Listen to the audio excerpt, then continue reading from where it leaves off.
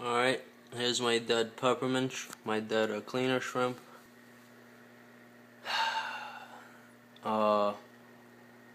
This guy, there was two of them. One, I don't know, he's missing now. This guy is not even moving. He's probably about to die.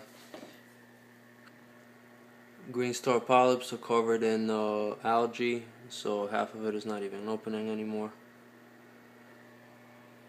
A bunch of hair algae all over the place. These corals seem to be doing okay though. This fish, I don't know. At night he just sits here in a corner. So this whole thing is covered with algae, some kind of, I don't know.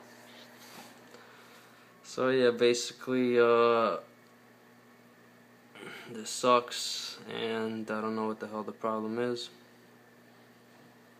Yesterday my temperature went up from 79 to like 82 because it got hot all of a sudden at night, so maybe that's why he died. He also, this guy,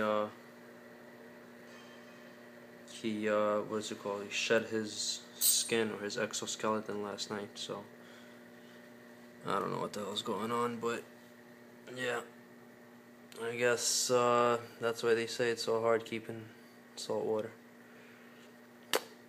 Whatever. Waste of fucking money.